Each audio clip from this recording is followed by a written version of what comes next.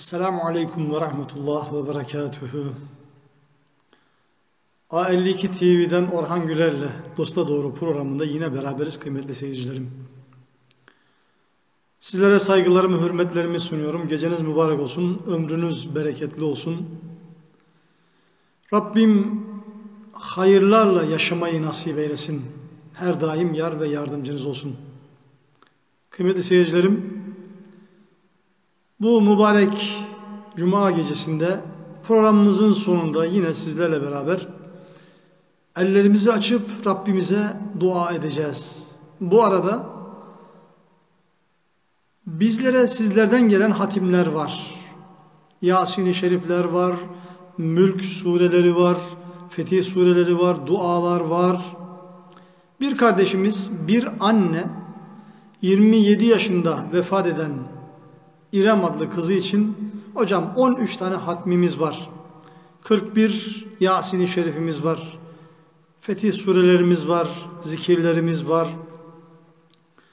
Hocam kızım için bunları bağışlar mısın dediler. Kıymetli seyircilerim, bir annenin yüreğine su serpmek ne kadar harika olur, ne kadar güzel olur bu mübarek gecede.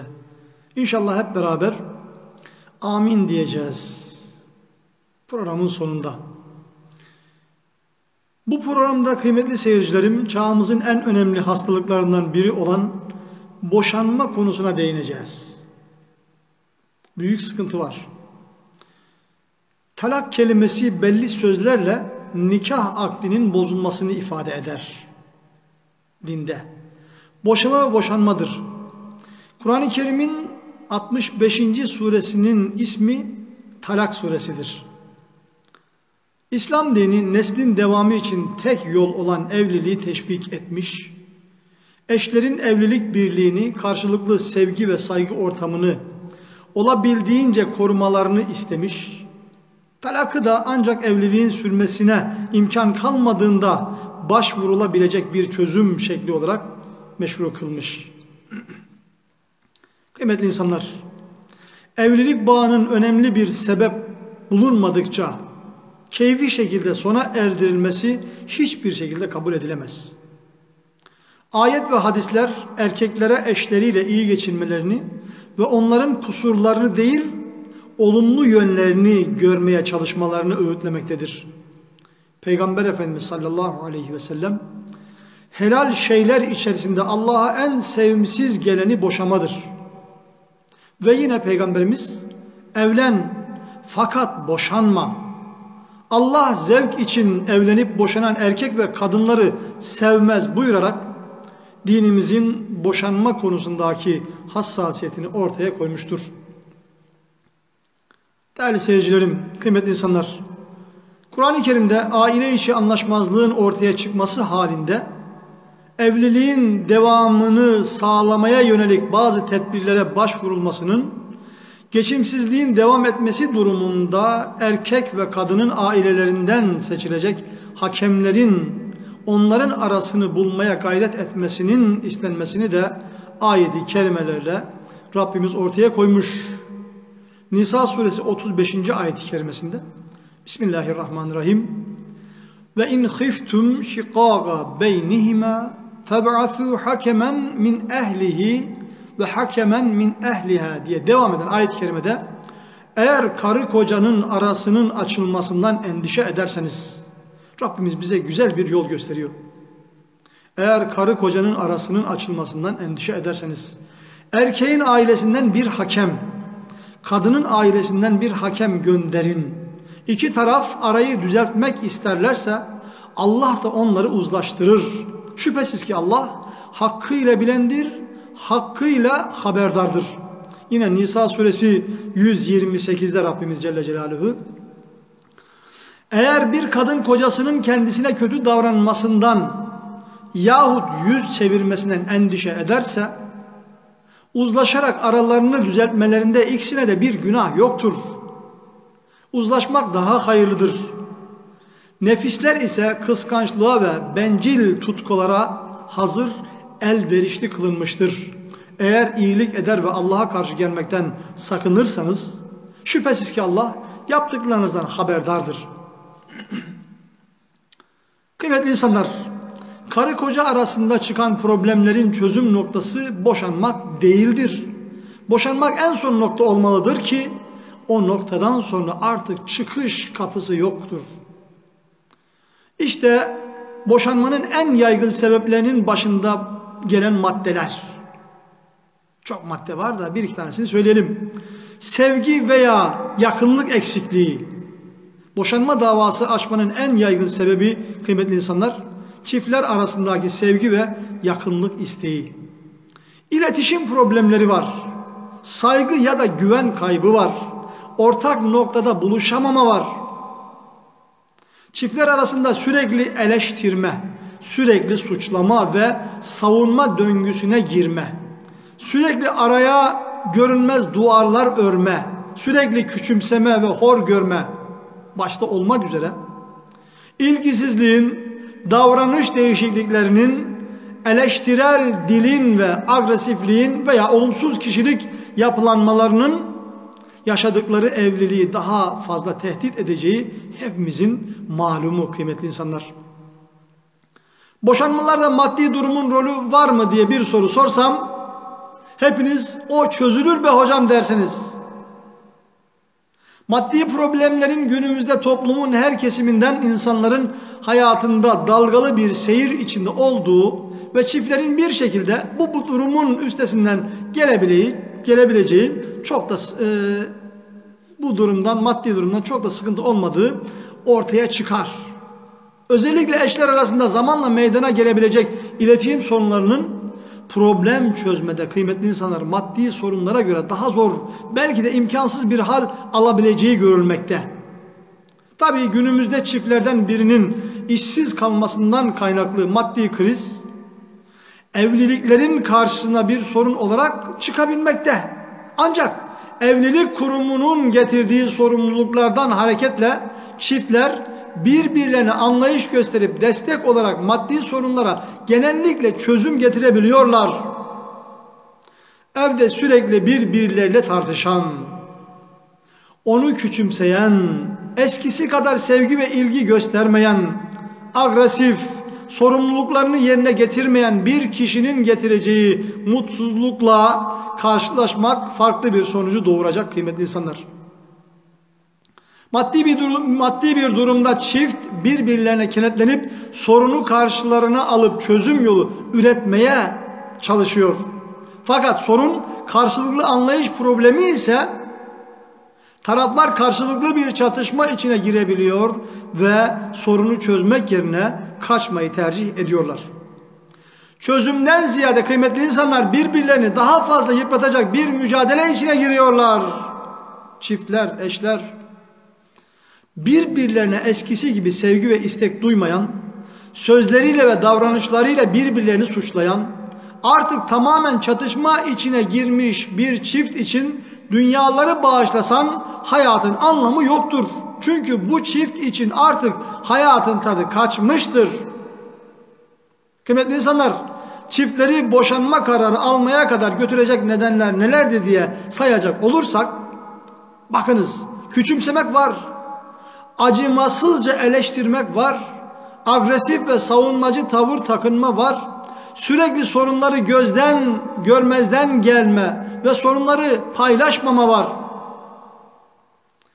Çözüme kavuşmaması halinde bu davranış şekillerinin evlilik için adeta boşanmaya götüren kıyamet alametleri olduğu aşikardır kıymetli insanlar, değerli seyircilerim.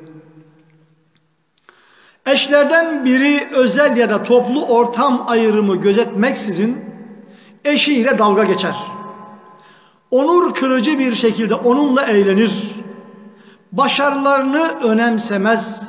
Başkalarıyla kıyaslar. Başkalarının yanında hakarete varan takma adlar kullanır. Kısacası değerli insanlar, eşini takdir etmediğini ve kendisi için bir önemi olmadığını gösterircesine tavır takınır. Ayrıca eşi konuşurken dinlememek gibi olumsuz davranışlar eşine kendisini küçümseme hissi verir ki işte bu orada büyük fırtınaların kopmasına neden olur. Belki o anda bu tavırlara muhatap olan eş sesini çıkarmayabilir, fakat bu durumu bir kenara yazıyordur. Kıymetli insanlar, asla eşimizi küçümsemeyelim. Eşlerden biri diğerinin yaptığı en ufak bir hataya bile tolerans göstermez. Rahatsız olur ve geçmişte yapmış olduğu hataları da gündeme getirerek durumu daha da ağır bir hale sokar. Genelde bu durum, her zaman her şey yanlış yapıyorsun ya da sen bugüne kadar neyi doğru yaptın ki şeklindeki genelleyici ve kırıcı sözlerle sonuçlanır. Eşimize bir şeyin yanlış veya doğruluğunu söylerken kıymetli insanlar, kırmamaya dikkat edelim. Mesela ortada yanlış alınmış bir karar vardır ve olumsuz bir sonuç verir. Buna neden olan eş kendisini agresif bir şekilde savunmaya çalışır. Karşı tarafı suçlama yöntemi kullanır ve suçlama ile birlikte çift arasında bir haksızlık mücadelesi başlar ve her ikisi de acı veren karşılıklı şikayetlerin ve sözlerin sarf edilmesiyle son bulur. Her iki taraf da kıymetli insanlar anlaşılmamış ve haksızlığa uğramışlık duygularıyla derinden bir üzüntüyle diğerinden uzaklaşarak içine kapanırlar. Bazı insanlar problem çıkmasın diye bir sorunu gizler. O sorun bir gün ortaya çıktığında kıymetli insanlar, muhatap tarafından karşı tarafa müthiş bir güvensizlik algısı yaratabilir. Problem neyse ortaya konmalı ve akıl kullanılarak, düşünce dünyasında yoğrularak halledilmeli.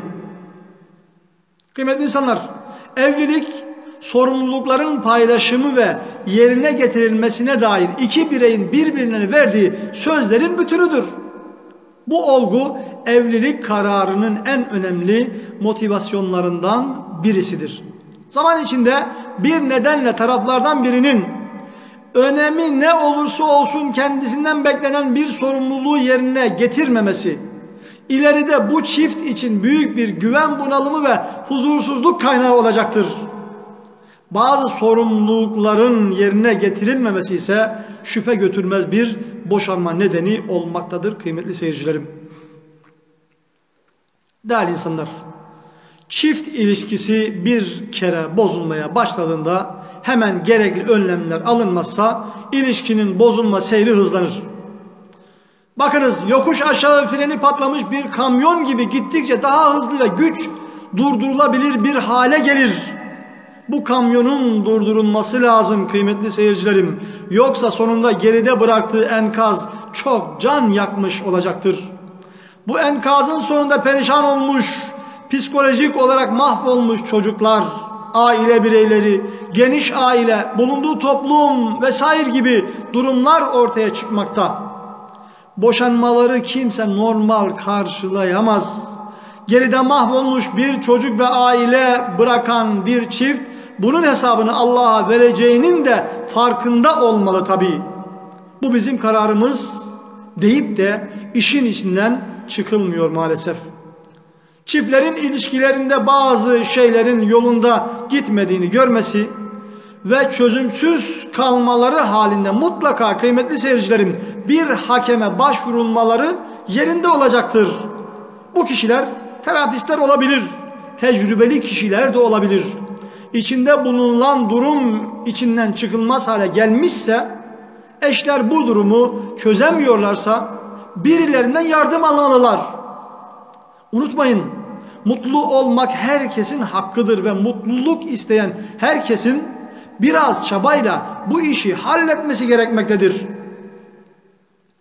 Şu soruları sorsam kim nasıl cevap verir? İlişkileri içinden çıkılmaz hale getiren kadınlar mı yoksa erkekler mi?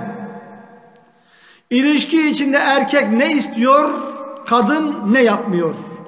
Kadın ne istiyor, erkek ne yapmıyor? Her iki cinsin en sık yaptığı hatalar neler? Kıymetli insanlar, boşanmalar o kadar arttı ki insan, geçmişteki evlilikler mi daha başarılıydı, hayırlıydı, yoksa o dönemdeki kol kırılır, yenin içinde kalır mantığı mı geçerliydi diye düşünmeden de edemiyoruz tabii. Bunun en önemli nedeni evliliklerin yürümesi yolundaki beklenti ve kuralların değişmesi kıymetli insanlar. Hal böyle olunca evlenmek bir haksa boşanmak da bir hak diye düşünenlerin sayısı artıyor. Şöyle bir mantıkla evlenilir mi sizce? Daha evliliğe geçiş aşamasında yürümezse boşanırım şeklinde bir düşünce yapısı günümüz insanında var sanki. Böyle bir düşünce yapısında evlilik kararı daha cesur alınıyor gibi kıymetli seyircilerim.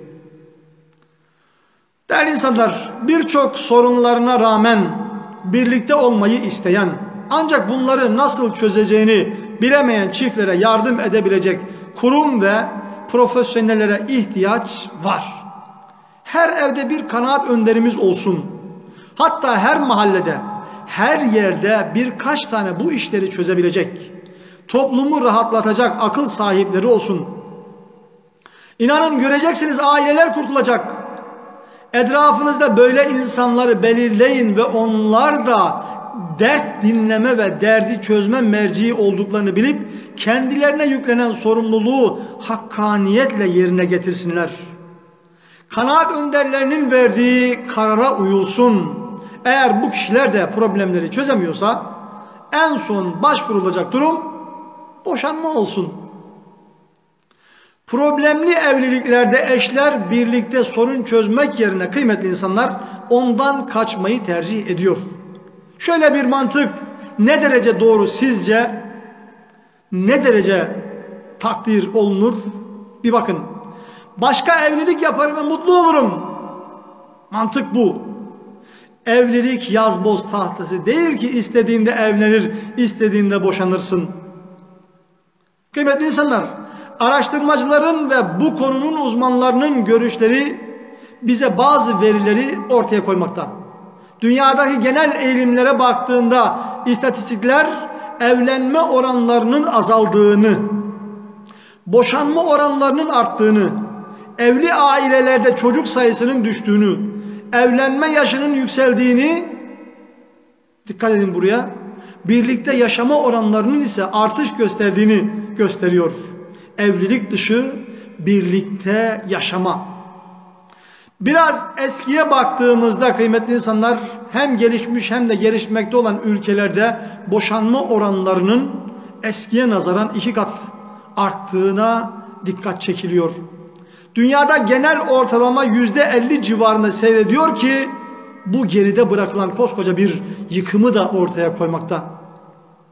Türkiye'mizde son 5 yılda kıymetli insanlar 685.030 çift mahkemeye giderek boşanmış. Bu olay 5 yılda olduysa gelecekteki rakamları düşünmek bile istemiyoruz. Büyükler evlatlarımıza evlendikten sonra da sahip çıkın, destek olun lütfen.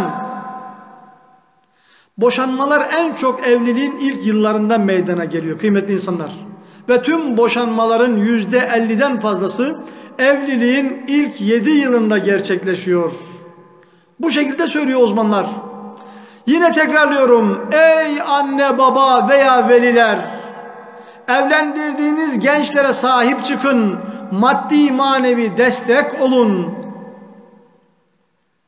Kıymetli insanlar, boşandıktan sonra yeniden evlenme oranları %75 civarını gösteriyor. Bu oran ikinci evliliklerde boşanma oranının ilk evliliklerden daha yüksek olduğunu gösteriyor. Gözlemciler böyle diyor. Zaten birilerinin bize bu rakamları vermesine gerek yok. Hepimiz bu manzarayı bir film izler gibi izliyoruz. Kıymetli insanlar, bu film acı bir dram tabii.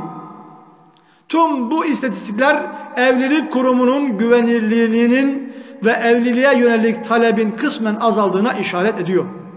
İnsanlar evlenmek istiyor fakat etraflarında veya medyanın aktardıklarına baktıklarında korkularından geri adım atıyorlar. Gençler evlenmek istiyor fakat böyle sonuçları gördüklerinden korkuyorlar. Tabi burada evliliği yazboz tahtası gibi görenlerden bahsetmiyoruz. Gerçek evlenmek isteyenlerden bahsediyoruz. İnsanlar birlikte olmanın tek başına yaşamaktan daha mutluluk verici olduğuna inandıkları için evlenirler.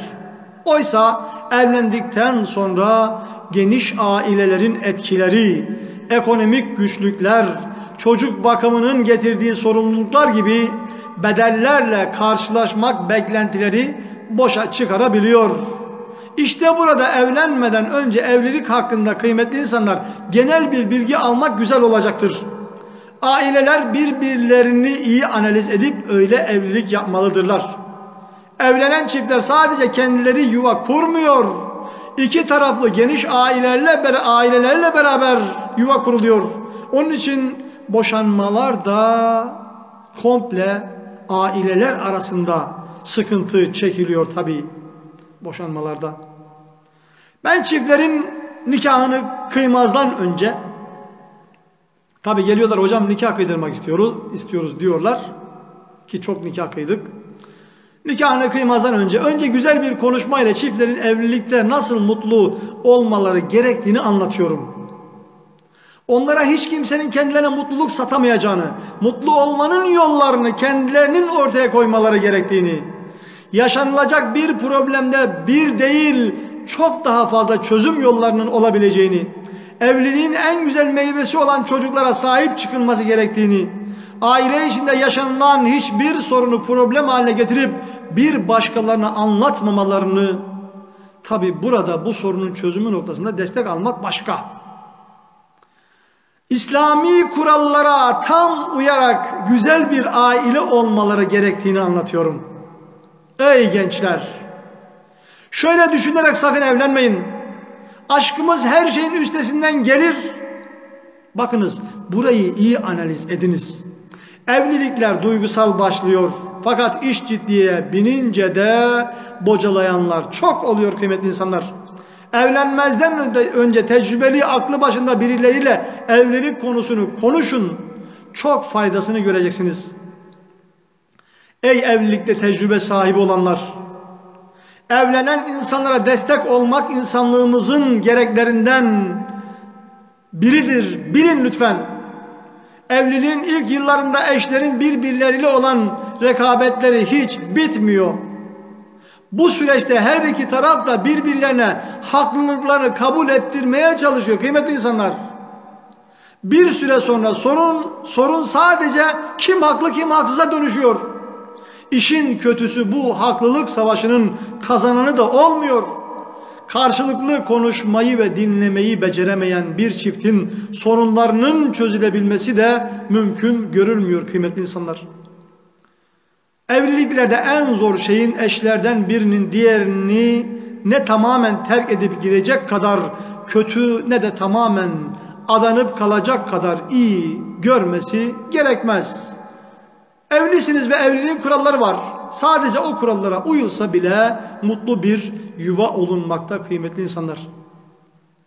Hangi evlilikler daha başarılı diye sorarsak, farklılıklarla birlikte yaşamayı öğrenmiş, iletişim becerileri olan, sorunların her evlilikte olabileceğini peşinen kabul ederek esas olanın birlikte sorun çözme becerileri geliştirmek olduğunu bilen, şu bir gerçek, koşulsuz sevgi ve adanmışlığın egemen olduğu ailelerin çocukları kıymetli insanlar uzun süreli ilişkileri daha iyi sürdürüyorlar. Kadın ve erkekler en çok şiddet ve sadakatsizliği affetmekte zorlanıyor. Haklı olarak tabii. Öyleyse bu konuya çok dikkat edeceğiz. Bu konu bizim en hassas kırmızı çizgimiz diyerek ilişkilerimize çok dikkat edeceğiz. Eşimize sadık olacağız kıymetli insanlar. Mutlu evliliğin olmazsa olmazları, iyi iletişim, birlikte sorun çözme becerileri, ortak hedef ve amaçlar oluşturmak, güven duygusu vermek, tahmin edilebilir ve tutarlı olma. Kıymetli insanlar, hayallerini değil, birlikte olduğu kişiyi tanıyıp sevme, her şarttaki bir yaşamın içinde mutlu olabilmeyi becerebilme. Değerli seyircilerim, evliliklerdeki eksiklerden birisi de birçok çift ilişki içinde birbirlerine yönelik takdir ve beğenilerini dile getiremiyor. Sürpriz yapamıyor birbirine. Sevgilerini yeterince belirtemiyor. Bir gül aradaki bütün buzları eritir. Veya sizin yaptığınız bir sürpriz, bir hediye buzları eritir. Eşler arası konuşma çabaları tartışma, öfke ve küskünlükle bitiyorsa eşler giderek konuşmaktan korkar hale geliyor kıymetli seyircilerim. Kişinin eşine karşı şeffaf ve dürüst olması ile sevgisini ve değer verdiğini göstermesi en yapıcı yaklaşım biçimleri arasında sayılmakta. En sorun yaratıcı tutumlar ise kıymetli seyircilerim, suçlayıcılık, yargılayıcılık ve misillemecilik olarak görülüyor. Tabi iki tarafta değer görmek istediği için yeterince sevgi ve değer görmediğinde düşmanca davranışlar ve zamanla birbirinden uzaklaşma gibi sorunlar yaşıyorlar. Kıymetli insanlar, Peygamber Efendimiz sallallahu aleyhi ve sellem herhangi bir kadın gereksiz yere kocasından boşanmayı isterse cennetin kokusu ona haram olur diyor. Başka bir hadis-i şerif, hul yapan, yani kocasından mal karşılığı boşanmasını isteyen kadınlar münafıktırlar diyor Peygamber aleyhissalatü vesselam. Değerli insanlar, İslam'da aile gerçekten kutsal bir kurumdur. Geçici değil, sürekli olması gerekir. Bu sebeple bu yuvayı bozanlara karşı sert ifadeler ve uyarılar da yapılmıştır Kur'an-ı Kerim'de ve hadislerde. Nisa suresi 19. ayet-i kerimesinde Rabbimiz Celle Celaluhu onlarla güzellikle geçinin. Eğer onlardan hoşlanmıyorsanız hoşlanmadığınız bir şeyi Allah çok hayırlı kılmış olabilir. Peygamberimiz Aleyhisselatü Vesselam evleniniz fakat kurduğunuz aile yuvalarını talak ile yıkmayınız. Zira ondan arş-ı ilahi titrer diyor Resulullah Efendimiz. Başka bir hadis-i şeriflerinde Allah sık sık kadın değiştiren çeşnici erkeklerle sık sık koca değiştiren çeşnici kadınları sevmez. Peygamber Efendimiz sallallahu aleyhi ve sellem erkeklere hitaben bir kimse hanımına buğz etmesin, kin tutmasın. Ondan hoşlanmadığı huylar varsa ona mukabil memnun olacağı huylar da vardır. Manasındaki hadiste Efendimiz erkeklere özellikle sabırlı, duyarlı, vakarlı, nefsani heva ve heveslerden uzak bir şekilde aile yuvasına saygılı olmalarını istemiştir. Peygamber aleyhissalatü vesselam Efendimizin, iblisin, şeytanın bir durumunu anlatıyor bize. İblis arşını suyun üzerine kurar. Sonra da çetelerini gönderir. Nereye gönderir? Sağa sola gönderir. Yani şeytan diğer şeytanları, emrindeki şeytanları sağa sola gönderir. Bunlardan rütbece en yakın olan, itibarca en büyük olanı, fitnece en büyük olanıdır. Biri gelip, şeytanlardan biri gelip şunu yaptım der. İblis hiçbir şey yapmamışsın sözüyle karşılık verir. Sonra bir başkası daha gelir, bir başka şeytan daha gelir ve yaptıklarını anlatır. Bakın ne anlatıyor. Karısıyla aralarını ayırıncaya kadar peşlerini bırakmadım. Bunun üzerine iblis, o baş olan, onu kendine yaklaştırır ve aferin sana der, sen ne iyisin diyerek iltifat eder. Peygamberimiz böyle aktarıyor kıymetli insanlar. Tabii ki her günah gibi aileyle ilgili işlenen günahlardan kurtulmak için de tevbe etmek şart kıymetli insanlar. Tevbenin makbul olması için eşlerin birbirlerine kendilerini helal etmeleri lazım. Son sözü söyleyelim ve duaya geçelim inşallah. Kendini değil, kendinle birlikte yok ettiklerini de düşün ve öyle boşanmaya karar ver. Amin. Euzu billahi mineşşeytanirracim. Bismillahirrahmanirrahim.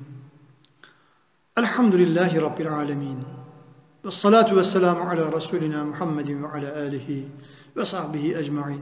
Rabbena tegabbel minna inneke entes semi'ul alim ve tub aleyna ya Mevlana. inneke entet tevvabur rahim.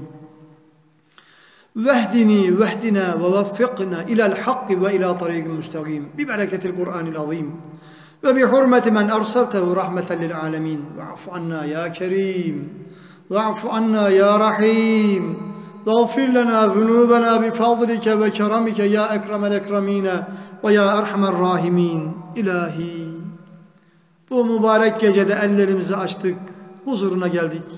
Bizleri affeyle ya Rabbi. Ekranları başlarında bizleri izleyen kıymetli seyircilerimizi affeyle ya Rabbi.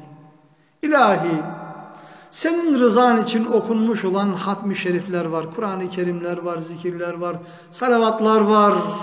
Dergâh-ı uluhiyetinde kabul eyle ya Rabbi.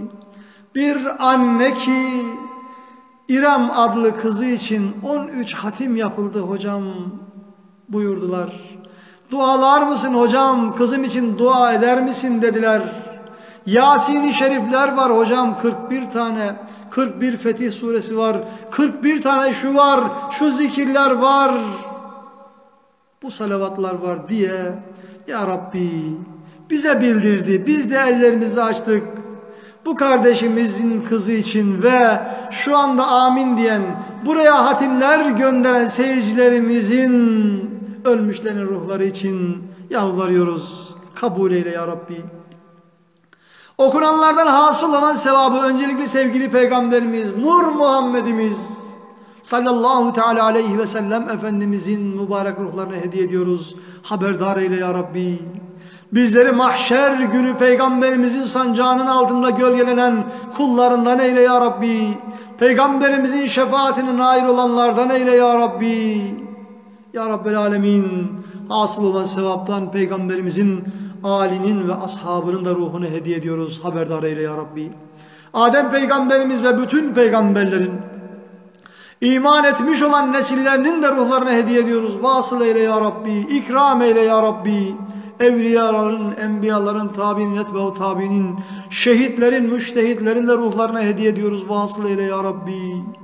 Ya Rabbel Alemin, bu hatmi şerifleri okuyan, bu Kur'an-ı Kerimleri okuyan kardeşlerimizin, ekranları başında amin, amin diye yalvaran kardeşlerimizin, bizlerin de ölmüşlerin ruhlarına hediye ediyoruz. Vasıl eyle ya Rabbi. İrem kızımızın ruhuna hediye ediyoruz. Vasıl eyle ya Rabbi. Ölmüşlerimizi kabir azabından muhafaza eyle ya Rabbi. Mahşeriyenin o dehşetli azabından muhafaza eyle ya Rabbi. Amel defteri sağından verilip Sırat köprüsünü yıldırım hızıyla geçip Cennetül Alâ'na ulaşmayı, Peygamberimize komşu olmayı, Cemalullah'ını görmeyi bizlere ve ölmüşlerimize nasip eyle ya Rabbi. Mezarları dümdüz olmuş, bize de bir Fatiha yok mu diye bekleşen bir cümle iman ehlinde ruhlarını hediye ediyoruz. Haberdar eyle ya Rabbi. Dert verip derman aratma Allah'ım.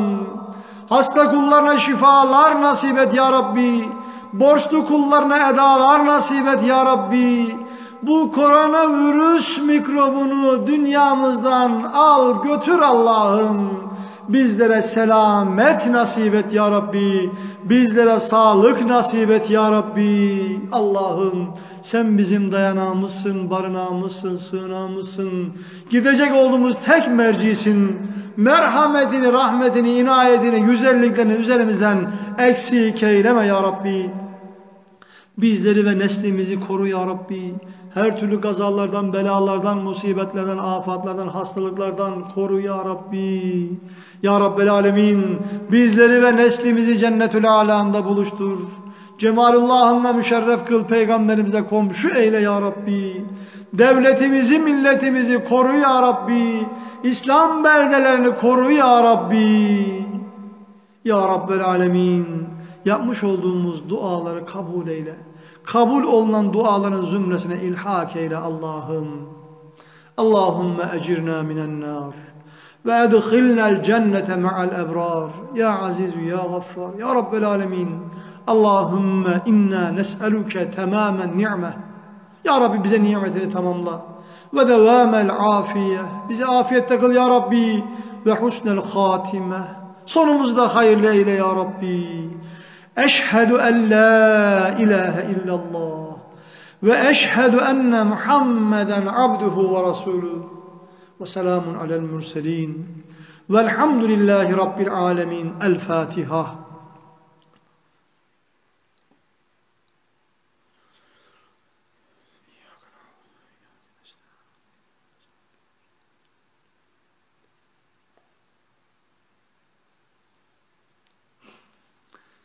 Kıymetli insanlar, değerli seyircilerim, Rabbim kabul eylesin.